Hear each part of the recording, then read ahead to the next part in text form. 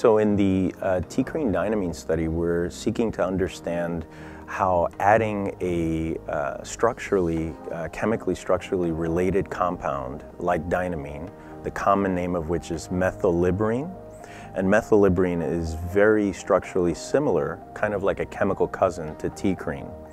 Now, what we're looking to do is we're looking to see what implication adding a structurally related compound like dynamine to TeaCrine, what effect does that have on the same neurocognitive performance aspects that we've already seen advantages with just TeaCrine in isolation or TeaCrine with caffeine in combination. With the second study with TeaCrine, we've taken a little bit of a different approach, and we've moved out of the sport athlete model into more of the tactical athlete model. So what we're doing in this case is there's been some interesting data that's come out on the effects of mental fatigue.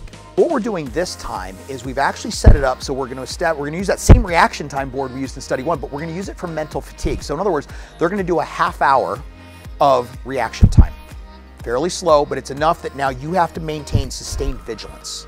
Then what we're going to do is we're going to take them out of that. So now imagine that you put a soldier or law enforcement officer into a live fire incident, right? So now they've come off, for example, sustained vigilance, watching a target, and now go.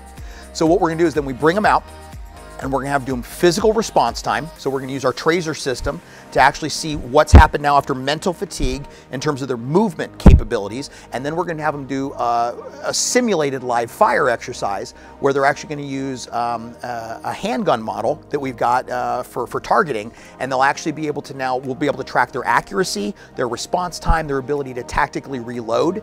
And so what we're trying to do is develop a model where we can see what this would do once they're in the field, once they've had to now respond to a stress or respond to a demand, and look at how, in this case, we're going to compare a placebo to caffeine, TeaCrine, and dynamine as a combination to look at what happens there.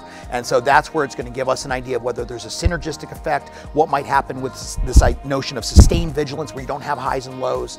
And that's really going to be the next question that we're going to try to approach.